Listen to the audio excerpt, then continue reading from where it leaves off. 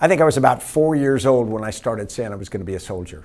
And I never much thought about anything else, and I was 17 when I went to West Point. But when I went to West Point, one of the things they told me is much of what you learn there won't really be internalized for many years, and they were absolutely right. When we think about education of a person, you get part of it in the classroom, in high school, or maybe at university level. But in reality, think where you learn the most. You learn the most down where you're solving problems, dealing with those knotty issues in society. I'm Stan McChrystal. I'm the chairperson of the Service Year Alliance, which advocates for an opportunity for national service for every young American. We have great divides in America. We live in different neighborhoods, we watch different television, we eat different foods, we don't interact like we think we do. What we need to do is give people a common experience, a common sense of contribution, and a common sense of responsibility to other Americans, so that when a young person's growing up, they don't wonder if I'll serve, they wonder where I'll serve.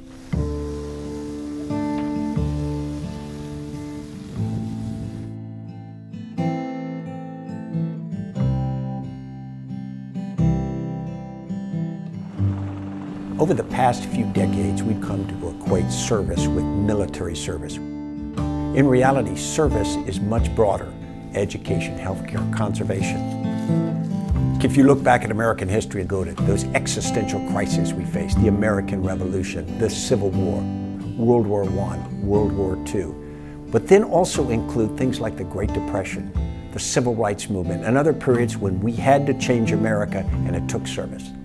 But we've retreated from that. We've allowed earlier ideas of responsibility for young Americans to erode a bit. And I think our concept of citizenship has eroded a bit. And I think we see that in the divisions across our nation now.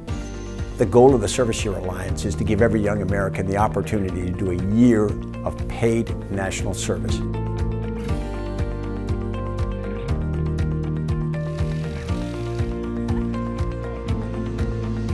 The question of how we make a service year a realistic option for every American requires some careful thinking.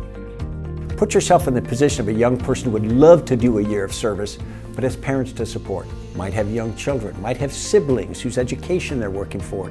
Suddenly it's not a realistic option because they have to get a paycheck every week.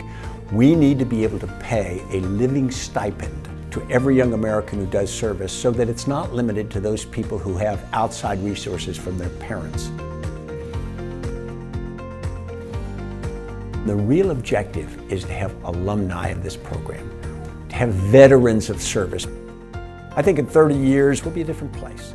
We'll still have political differences, we'll still argue on specific issues, but we'll argue from a different place.